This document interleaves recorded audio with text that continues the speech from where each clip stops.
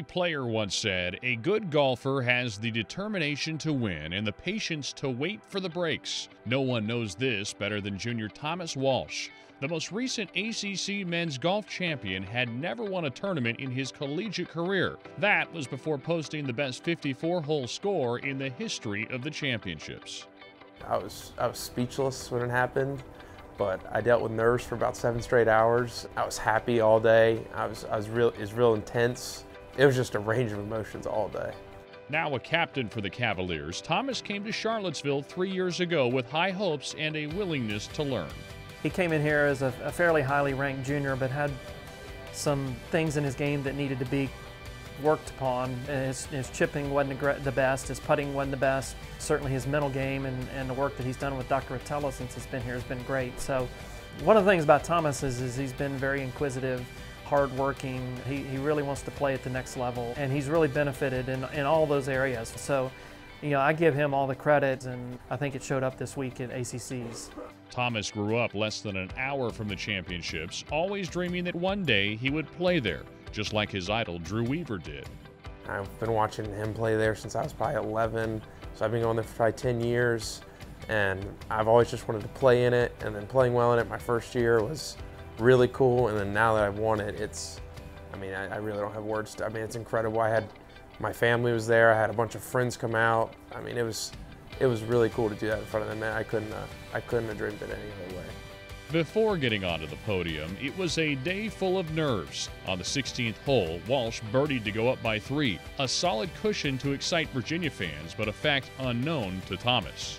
I told Bowen that I did not want to know anything that was going on. I just wanted to play my own game, and if I did everything how I planned it out, it was going to be the best outcome possible, and if that got the win, it got the win, and if it didn't, I was going to be disappointed, but at least I didn't let other people affect my decisions. Hazard. A foul word on the links, even more so on the last hole of your final round, which is exactly when Thomas had to confront it. Well, when I was walking up, I got told it wasn't the hazard from the Duke coach, and my heart dropped, because I didn't know what was going on, but I knew it was close because everyone was freaking out. I'm like, I'm gonna have to take a drop and get this up and down, and I'm real nervous at this time. I really don't feel like doing this. And I got up there and it was playable. It was in grass, it was like 6 inches high, and I couldn't see the ball standing over it. He just told me to just chop down on it and it'll pop out and roll up next to the hole. And it did exactly what it could have done. It could have gone 25 different ways, and I just happened to have my cards fall all right at the last 10 minutes. I don't know how I got so lucky, but it happened, and it was really cool. The cards continued to fall in his favor as he waited in anticipation for the last group to finish and decide the winner's fate. We were watching Doc Redmond play the last 4 or 5 holes, and when Doc missed that putt on the last hole, we knew that Thomas was going to win. And he was on the range hitting balls, and I texted him and said, "You're the ACC champion."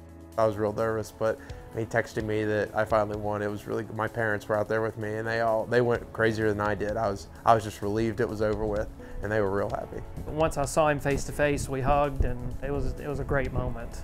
Looking back to when pains almost prevented him from playing the game he loved earlier this year, a championship is more than a trophy, but a payoff for determination and patience.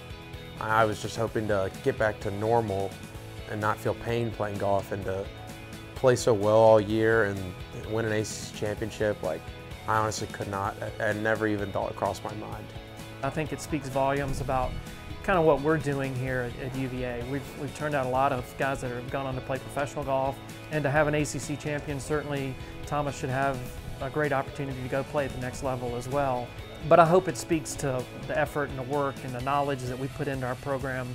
I don't think anybody could have done the job that Bowen's done the last 10 years. He's an unreal coach, and it's been incredible what he's done with the program, and he's turning out PGA Tour players, and I aspire to be one of those, and hopefully he'll be there one day. And all credits to him with everything. So this is as much his as this is mine.